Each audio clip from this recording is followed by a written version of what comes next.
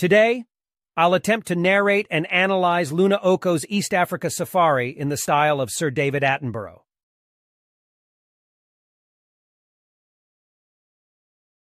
Luna Okko, the Vietnamese-French internet sensation, found herself teetering on the precipice of fear, hesitation, and uncertainty when confronted with the suggestion of touring East Africa alongside her French partner. The very thought of Africa, a continent plagued by hunger, disease, poverty, civil wars, and primitive energy according to Western media-biased reporting, had eluded their travel aspirations. While Africa had never been on their travel radar before, they somehow kept an open mind and took the leap. Or is it plunge, albeit half-heartedly?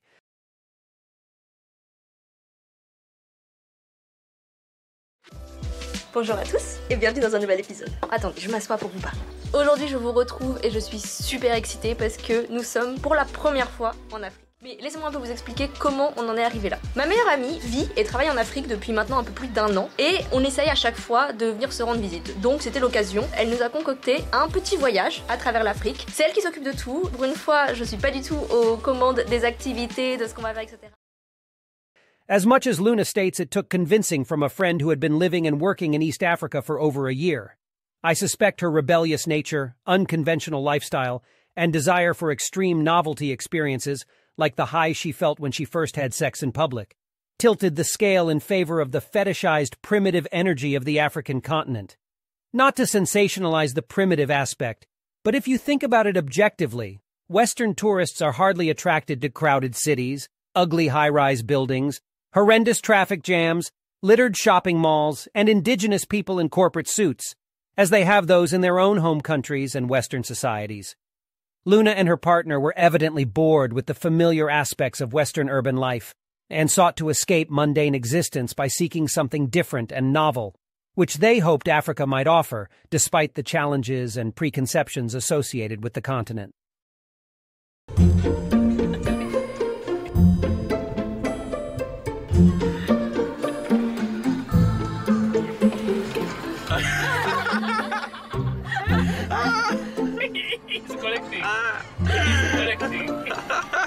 Oh, it's kind of cute. It just took 2 and...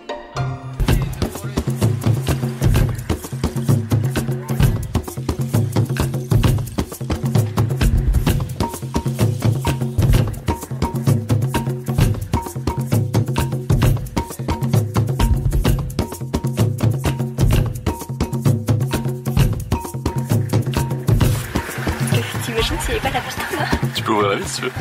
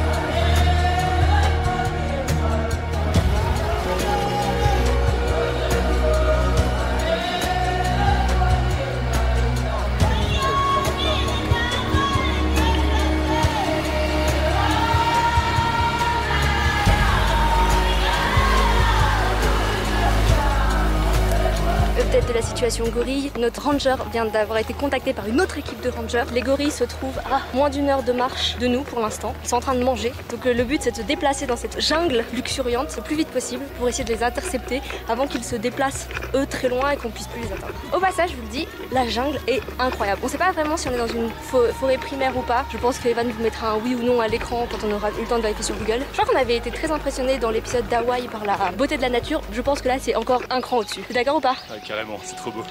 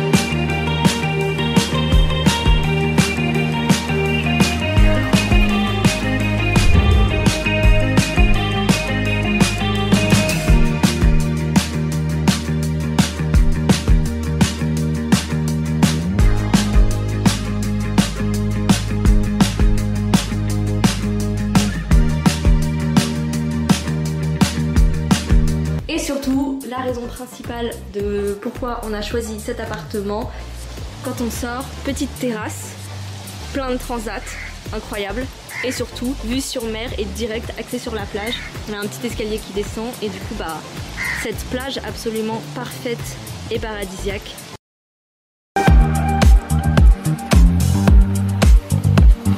Bon j'ai appris que ma surprise c'était d'aller dîner sur un catamaran. Je suis contente. Du coup, Pauline elle allait me faire nager encore.